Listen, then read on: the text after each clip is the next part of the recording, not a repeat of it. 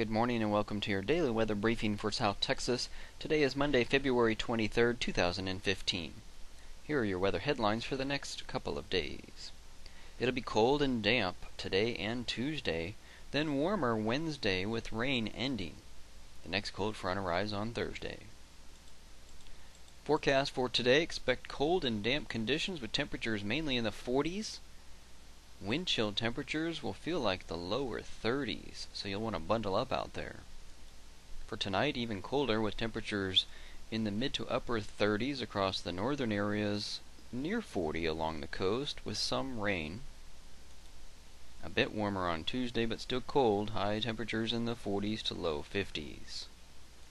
For the next several days, expect warming conditions by Wednesday and Thursday with highs in the 60s, but the next cold front moves through during the day on Thursday, and that'll drop temperatures into the 50s again for Friday.